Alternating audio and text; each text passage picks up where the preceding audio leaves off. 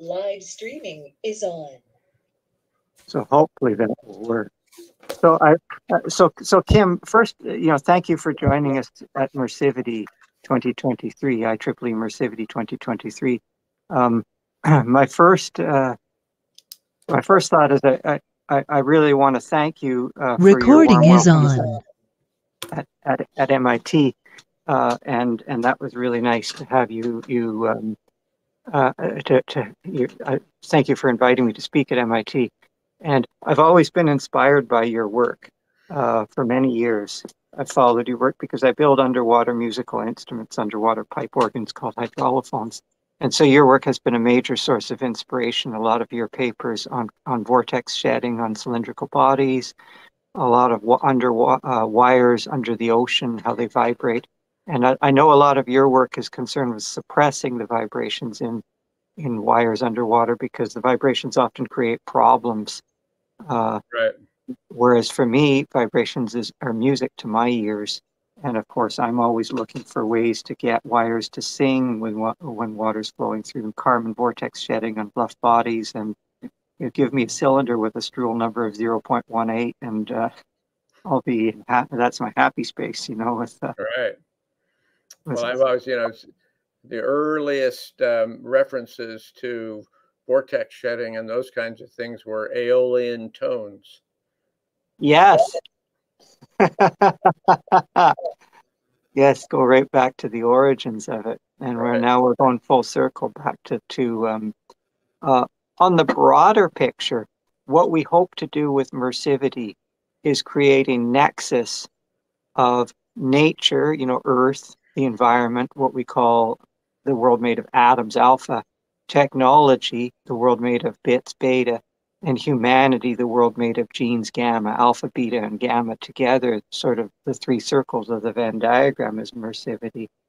And at MIT, we often talk about atoms and bits, and like the physical and the virtual, mens e manus, mind and hand. The physical and virtual we talk about for years back in the early 1990s when I was at MIT working with Charles Wyckoff and others. We often, and you, we often talked about atoms and bits, the physical computing, I guess we would call it back then. And I know the Edgerton Center went through all these changes with, I remember coming in there and just really, it was so beautiful to see all the artifacts exactly as, and I spent so many hours documenting everything exactly the way Harold Edgerton left it.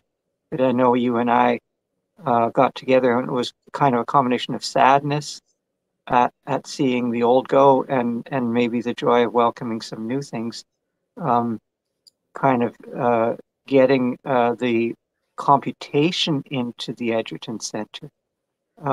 Maybe you can speak a little bit about how the Edgerton Center evolved from, say, a very physical place to a place that combines, say, computers with physicality, alpha and beta, atoms and bits, if you will.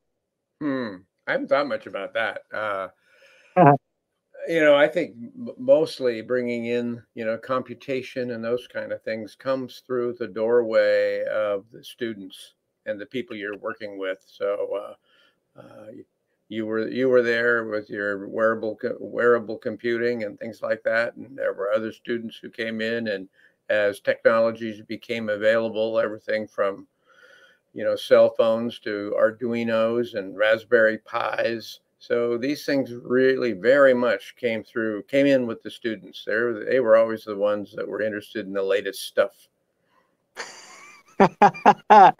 Yeah. See, as a student coming into me, I was fascinated with both the old and the new. I was fascinated by Harold Edgerton's artifacts. I remember Charles Wyckoff when he, before he died, I remember he gave me all his lab equipment and I'm saying, oh, why are you giving this to me? Aren't you going to need it? And then it was with great sadness that I read of his passing later on. And it was sort of, I remember when you were cleaning up and everything and getting rid of all that old stuff and you gave me that shelf, it actually has written on the side of it, Edgerton, and like it's sort of all this memorabilia.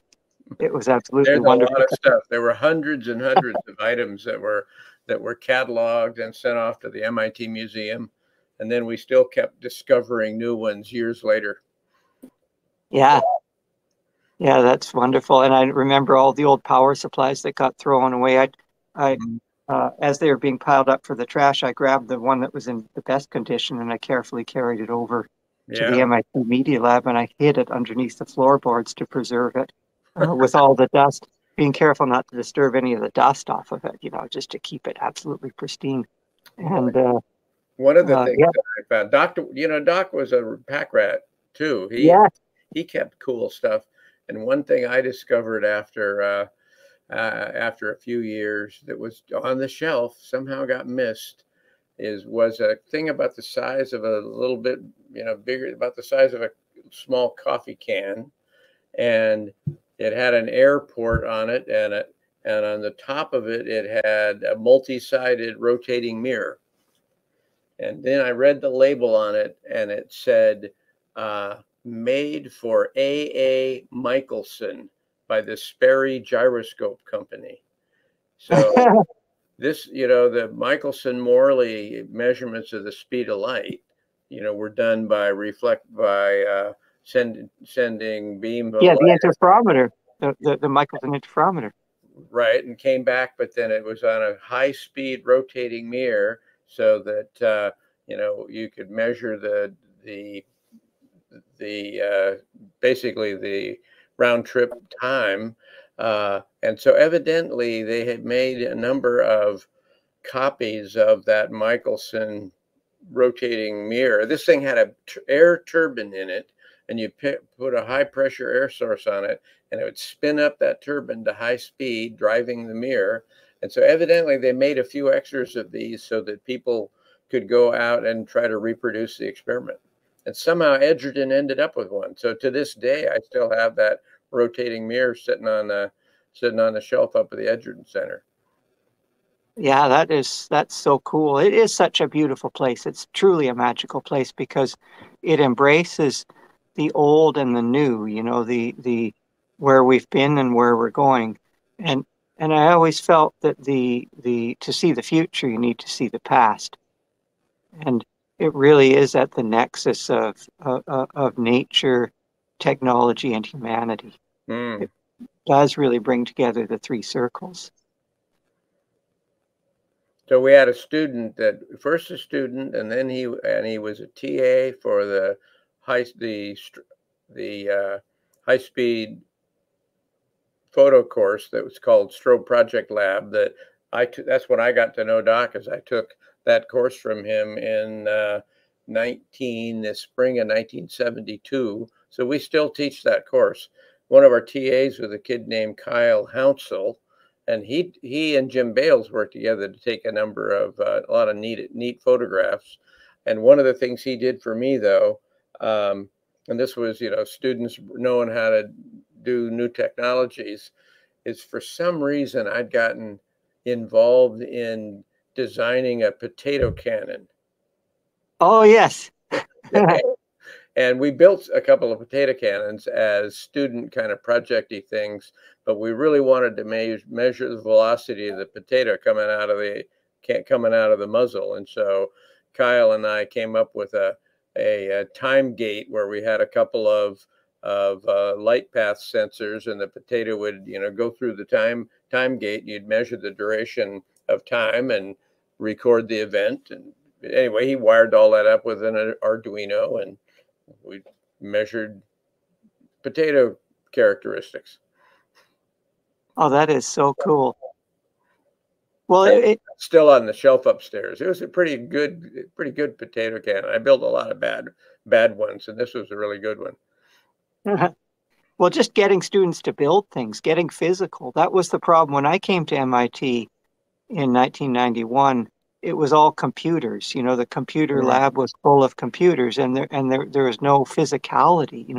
Yeah. So I remember I spent so much of my time at the Edgerton Center because it brought to me the physicality that I was missing from the Media Lab. Well, and that was really the purpose of the Edgerton Center. When I wrote the proposal to the provost that we should take Doc's lab and we should use it to support students who wanted to work on real stuff. And things outside of the classroom. So that's where students with, you know, their own ideas and creative and things that they wanted to do, they could have a place to pursue it. And that's turned out to be really quite successful. Yeah, the whole idea of being outside the classroom, the whole idea of thinking outside the classroom is very Edgertonian, because you look at that big picture of him on his yacht there, you know, he's really in his happy place working with Jacques Cousteau and doing research out on the water, out in the ocean. Right. All of you and him, all the oceans people are very physical. We often talk about water, human computer interaction, water HCI. Because if you look at the three circles of the Venn diagram, planet Earth is blue, the blue circle, but that's largely water, really, in many ways. Right. So we think about water, technology, and humanity. And I think of Harold Edgerton as really embracing this idea of taking the university out of the buildings. That's kind of what I did, is because for me, my body, my clothes, my own self, what I call the environment, which is the boundary between what's around me and me myself, the environment. Environment is the boundary between the environment and the environment. And, you know, like clothing, cars, vehicles, vessels, these are all environments.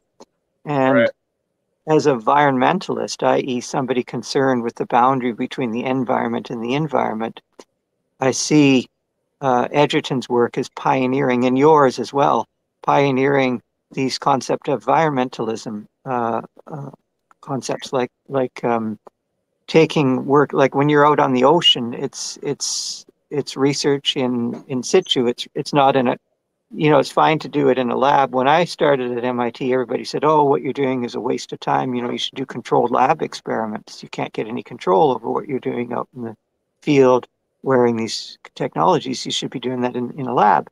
And at the time, they didn't really appreciate the notion of internal validity versus external validity for experiments. And I think you and Harold embraced something that the rest of MIT took a long time to catch up with. Like the Media Lab, eventually, now there's a whole. When Neil Gershenfeld was brought into the lab, it was largely in response, I think, to what was happening at the Edgerton Center, what we were doing, because I was running around doing all this stuff with my own body as a lab, and I was spending probably more time at the Edgerton Center than in the Media Lab.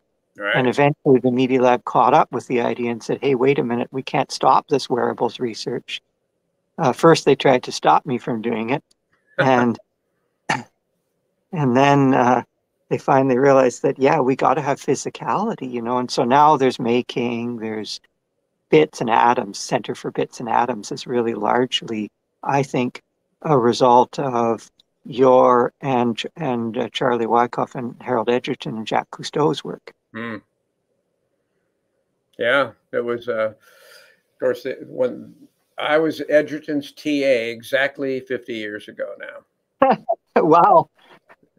And I'd be sitting sitting at my desk in the lab, grading lab books and stuff like that. And Doc would walk over and say, "Hey, Kim, come over to my office. I want you to meet somebody."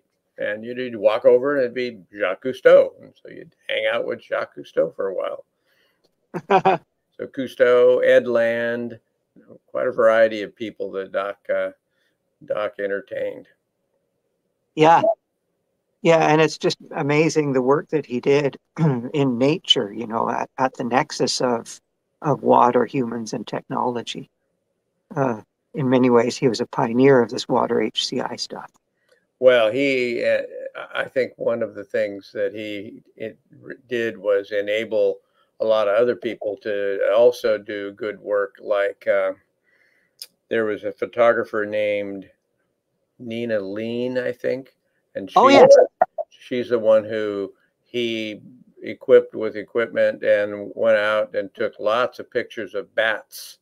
And so she published a book, all sorts of bat pictures, including, you know, bats catching prey off the surface of the water, you know, and just flying along and scooping up prey right off the surface. She did some beautiful work. And then Doc also worked with Crawford Greenwald, who was the president of DuPont. and his hobby was taking pictures of hummingbirds. And so Doc set him up with early portable equipment, and he went off to South America and Central America, and then self-published his own book on color photos of hummingbirds. It was just fantastic. So Doc enabled a lot of nice work like that. Yeah, he was very much in the him and you and Charles Wyckoff were very much in the real world of connecting humanity, again, kind of at the nexus of technology that's for the natural world and for humanity.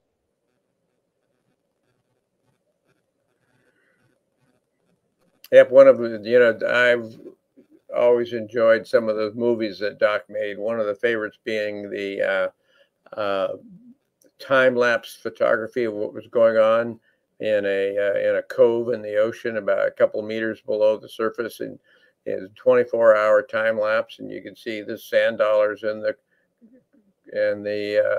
lobster and the starfish scurrying around, and it was just a great doc venture, into the water with one of his cameras and using his flash technology and underwater camera technology.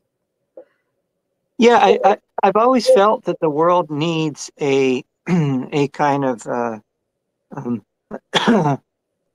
world needs like a water human technology nexus, kind of like a place to celebrate that. I know here in Ontario we have the world's largest freshwater lake, Lake Ontario. And our Great Lakes here in Ontario, we're on the Great Lakes. In fact, Toronto is the largest city that's on the Great Lakes. It's also the capital of Ontario. And so we've got the Great Lakes hold about 21% of the world's freshwater supply, about 80% of North America's freshwater. Yeah. So it kind of makes sense that we, of all people, would be stewards of freshwater ecosystems. And so I've often said and felt that Toronto is water capital of the world. And also, when you look at cyborgs, Manfred Klein's coined the term cyborg, and he said person riding a bicycle is his favorite example of a nexus between human and machine. But bicycles have only been around for 200 years. I felt that vessels have been around for more than 1 million years, longer than the invention of the wheel, longer than the invention of clothing, even before Homo sapiens. And so I felt that vessels are the true cyborg. People, those on vessels are true cyborgs in this. And in fact, if you look at the Greek word cybernetic, cyborg is a portmanteau of cybernetic and organism, cybernetic organism. And the Greek word cybernetic in Greek means rudder or helmsman. So the true cyborg, literally, to the true definition of the word, is a person on a vessel. And so Harold Edgerton was a true cyborg, bringing technology and humanity and nature together.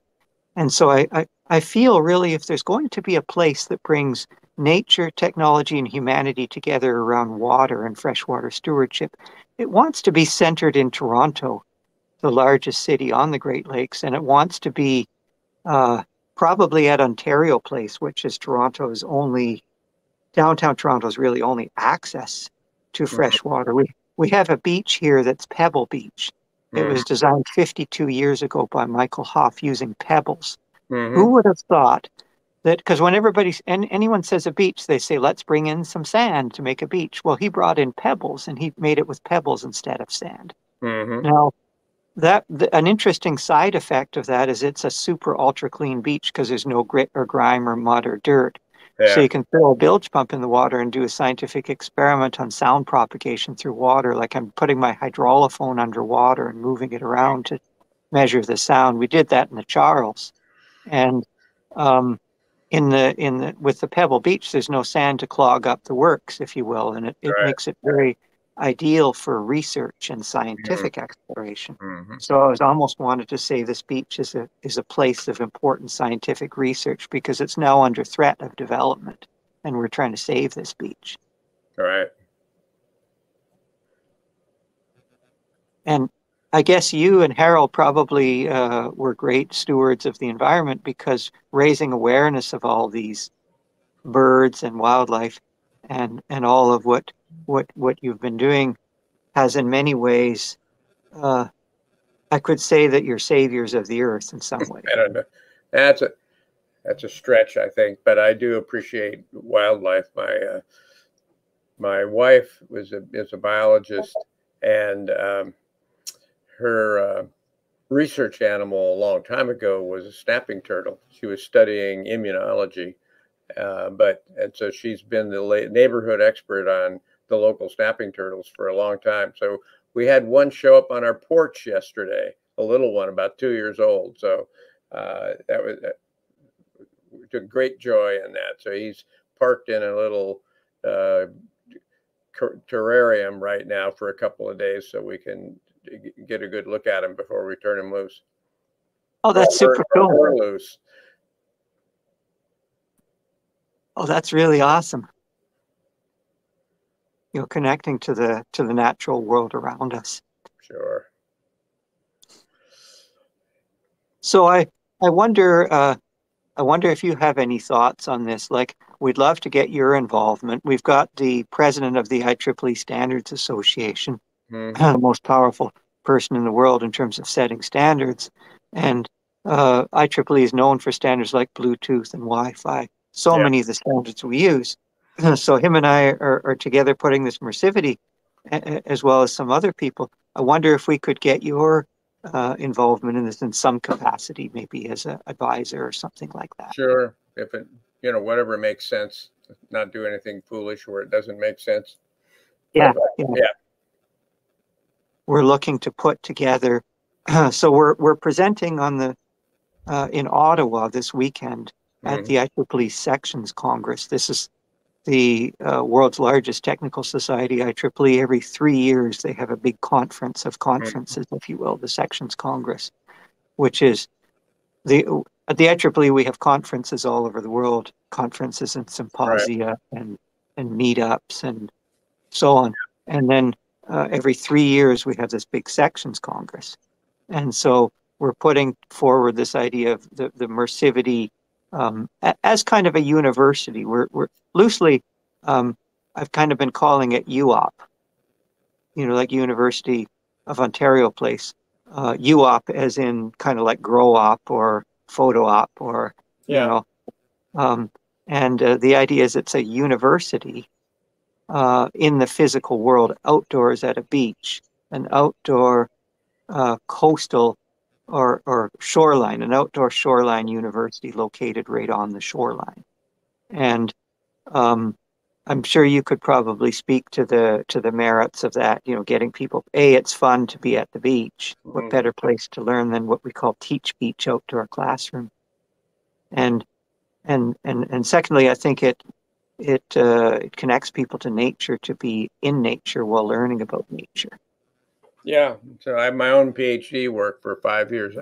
I spent every summer down at Woods Hole because I was part of the MIT Woods Hole joint program. So my actual PhD is in oceanographic engineering. So yes. Yeah, a lot of your work is really, really connected to the environment and to reality in a sense, because I think when I'm reading your papers, like on vortex shedding, on ocean, on cables under the ocean and things like that, a lot of the depth and of understanding that your work goes into, I think, comes from its connection to physical reality. Like your contemporaries have tried to address vortex shedding on bluff bodies and all that kind of stuff, but I think your work stands out partly because it's really grounded in some way in reality. Yeah, well, we did a lot of field experiments, and there are not many people that do that these days. So I had the benefit of starting off that way. My first year as a faculty member, I was out in the field up in Castine, Maine, putting a big cable across between the island and the mainland. And as the tide came in, then that was our first observations and real measurements of flow-induced vibration. Yeah, so yeah. That's the very, very first summer I joined the faculty. So that was how and I never that was my first experiment in that air field, and I never actually got away from it. I've been doing things in structural vibration in the ocean ever since. Well, flow-induced vibration is a really important field to me, because one of my childhood hobbies and fascinations was building underwater musical instruments, Hmm. and I've had quite a few students further this work. One of my students, Ryan Jansen, he did his master's with me and stayed for a PhD on flow-induced vibration. But rather than doing it in the ocean, of course, we did it inside a musical instrument at a very small scale. And so we made these things, we call them harmonizers. They're like harmonizers for music that use Karman vortex shedding. Yeah, carbonizers. That's good. Yeah, good. And so he really studied that crazy at depth. And we've got some very, very sophisticated designs that have a laminarizer that takes when the flow comes in, that goes through a venturi, and then there's the side discharge to an underwater whistle that when you block the water jet from the top, it pushes it out through the underwater whistle and then goes into an exhaust manifold. And then he's got the exhaust manifold designed in such a way that it mitigates air bubbles that might have gotten in on the input side and manages the exhaust so it doesn't backfeed from the exhaust into the hydraulophone jet. Because when you get a single tiny little air bubble in the hydraulophone, it's like spit in a trumpet. Well, it changes the speed of sound in water, which is a major disruption. Doesn't take much in the way of bubbles. Well, one little bubble in the instrument goes so flat that it drops into the subsonic range. Yeah, absolutely. I mean, it's all about bulk modulus. Yeah, yeah. So it's fascinating to see this nexus of nature, technology, and humanity in your work and in what the Edgerton Center is today. I was really delighted to be mentoring those students. I took them down to the They had a good time. That was fun. And we had fun getting that hydraulophone down the ramp there and getting have some fun. We had a good swim in the Charles, some of us as well too. Oh, is that right? That's good. Towing different stuff around. I've got a little tow float to tow around and measure water quality as I pull it through the water.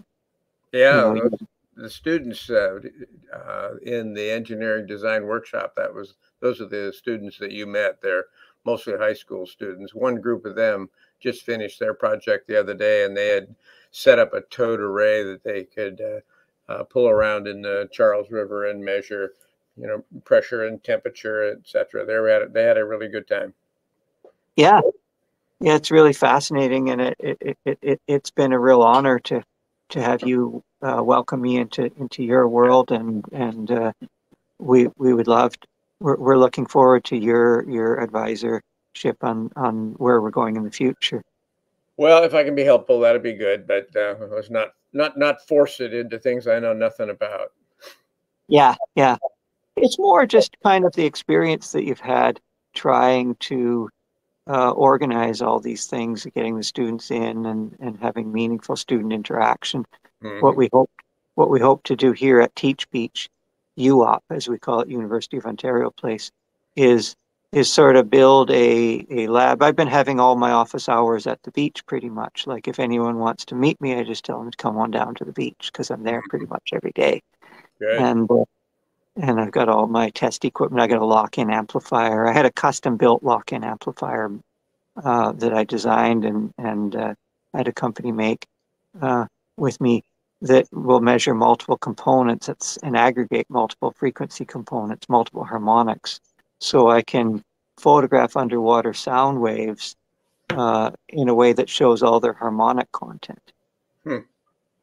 So you know how a normal lock-in amplifier only lets through one frequency, what it's tuned to, whereas like an older lock-in amplifier, you probably remember the PAR 124A lock-in amplifier, for example.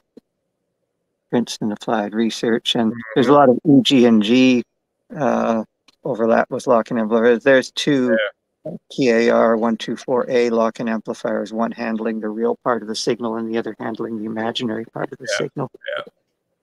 And what's interesting or fascinating in my childhood, I was playing around with those, is that they use square waves instead of sine wave multiplying. So they do polarity reversal alternately to lock in on something. Uh-huh. And as a result, since the reference signal is a square wave, it lets through a little bit of harmonics. And Yeah. originally that was seen as a flaw. But to me, that's a feature because we can use that to aggregate harmonics and lock in on something that has harmonic content, like, say, a sound wave from a musical instrument has various harmonics. So then I would photograph these sound waves of musical instruments with all their harmonics present. Mm-hmm. So then I thought, oh, well, how can I make it come through equally weighted instead of, because a square wave reference signal lets the harmonics through in a way that, the first harmonic gets full strength, and then the third harmonic is a third strength, and the fifth harmonic is, so the next harmonic is, they fall off. So I said, well, what if I make the reference signal a stream of narrow pulses? So I built a sonar that uses, as its lock-in amplifier, as its homodyne receiver, a series of very narrow pulses, which means that it lets through all frequencies equally, approximately, as the pulse width decreases in the limit, so that you have homodyne sonar receiver that will let through all the harmonics equally, and then all of a sudden I can see and photograph sound waves underwater, for example. Right. All right, sounds good. I've got a lunch meeting I have to go to pretty soon. Don't know if you have any other burning questions you need to get out. Yeah, maybe. How would we collect? What's the best way to collaborate with your world, like, say, Woods Hole? Can you help us connect there? Not really. My direct connections there, most of them have retired and moved on, and I haven't done my work myself at Woods Hole in a very long time. So Yeah. I would be cold calling at this point. Who else might we connect with? Who would be other good people to connect with? Well, all right. What are you thinking about? Are you doing oceanography? Are you thinking of, or geology or Well, biology? we're based on a freshwater lake, so our interest probably is, shall we say, being freshwater research capital of the world, creating an organization or an institute or an entity of some kind that is that concerns itself, I suppose, with nature, technology, humanity around water, particularly around freshwater, and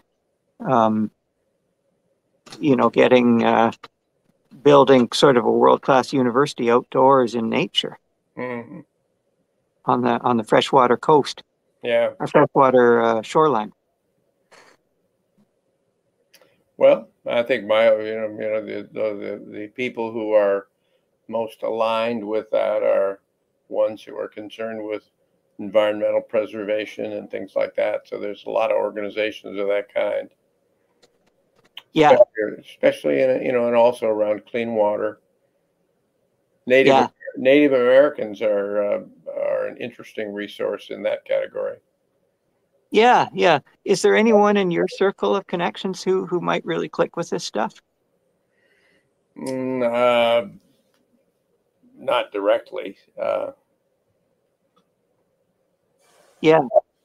Yeah, kind of, modern day Leonardo da Vinci style thinkers, creative people. I know it was interesting. Ed, really has a passion. He's really Right. Got a fire in his heart for teaching and stuff like that. Yeah, he does it. That he was just waving through my window a second ago, seeing if I was available. I had to wave him off. Yeah. So tell me, where do you see Edgerton Center going in the next while? What are your next big moves? What would you like to see happen in the next Well, I'm involved in expanding maker resources at MIT in a big way right now. We're renovating that big metropolitan storage building and putting in a 15,000 square foot maker space there. So 3 years from now, when we open that, we'll have a lot more maker resources. So that's one of the things that's going on. But also, probably in the next few years, I need to think about retirement, but I'm not rushing towards it. But I think a little bit about it from day to day. So I need to be thinking about succession plans, and who somebody, another faculty member who would like to be able to have a good, enjoy engaging with students in the Edgerton Center. Cool. Cool. That sounds like a lot of fun. Do you know what you want to do in retirement? Have you given that some thought? Not really, because that's why I haven't retired. Is I still kind of enjoy an MIT centered life, and having a place like the Edgerton Center where I can work with bright students and support new stuff. And if I sat home with nothing, I don't know what I'd do if I just sat at home. Yeah, like would you envision yourself maybe if you are retiring, you'd probably retire in the same near MIT so that you could remain Oh connected, yeah, I suppose. yeah. There's not enough to do just sitting around the house. Yeah. I want to be engaged with interesting people and students and fun projects, and so that keeps you stimulated and enjoying life. Yeah. Okay, well, we shall Right. stay in touch. Yeah, And can you send me a picture or brief bio or something like that as for me, scientific? Yeah, sure. I'll see what I can dig up. cool. All right. Great. Good to talk to you, Steve. Talk to you Okay, soon. All right. Bye-bye. I'll talk to you soon. So now I just need to go here and I need to go to there.